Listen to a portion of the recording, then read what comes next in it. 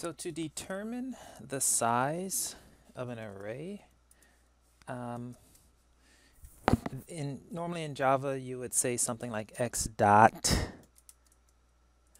length, um, and you would get the size of the array. Or, but since it's not an object-oriented language, since C is not an object-oriented language, there is no dot anything. There are no methods associated with this primitive data type. There are no dot methods associated with primitive data types. So if you want to get the size of an array, then you're going to have to use size of function slash operator. So the way size of works, before we get the size of this array, something like this. If I want to look at maybe the number of bytes, right? The number of bytes that are used for an integer. So if I say integer y, doesn't matter what's in it, it's still going to occupy the same amount of space.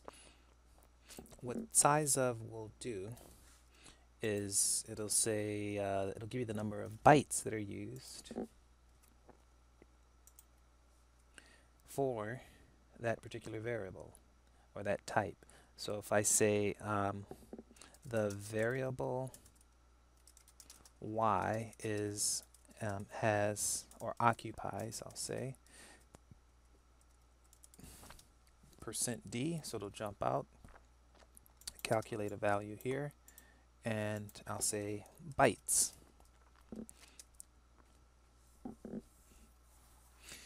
I know that an integer is 4 bytes, so I'm expecting that when I run this, I will get 4 bytes, and I do get 4 bytes. So size of you will find useful in a number of contexts. And although we'd like to look at this, we tend to look at this and think of it as a function, it's more of an operator. This doesn't require runtime information, it requires compile time information. So the type is already fixed once you've issued your declaration. That's why you can say size of an integer, right? You're not passing it, you're not actually passing it a value as much as you're passing it a type. Size of is smart enough to tell you what the size of an integer is in bytes. So it will tell you that an integer, in this case, is 4 bytes.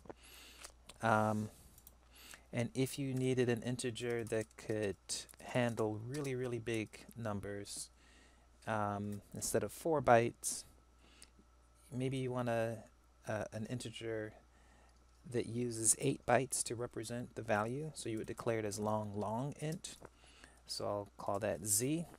And if I say z, it should give me 8 bytes for a long integer. And if I say long int here and run this, it should give me the same answer, 8 bytes. So we can use this size of operator also to give us information about the number of bytes occupied by our array. And so we can do that by passing into or using passing into size of the name of the array divided by, and then also we'll divide that quantity by the size of an integer. So this memory location is what we're passing it. Takes up some number of bytes, and if we split that up into integer sizes, then we know how many integers are being used. So these happen to be just simple 4-byte integers. And so it's important that this type and this type match. So this integer and this x They have to be of the same type for this to work. So this is an alternative to what you might be familiar with in Java as x.length. So when I run this, how many integers are you expecting this to report? Or what will it should tell me the size of my array. My array is not size 4, but my array is size 10 because that's what I declared it. The others are 0. So it starts off 1, 1, 2, 2, 3, 3, 4, 4 with 6 zeros that would follow afterwards. So I'm expecting a value of 10 and I get a 10 here.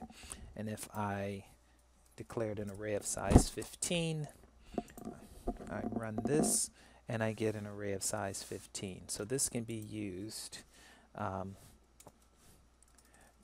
to print out the array size.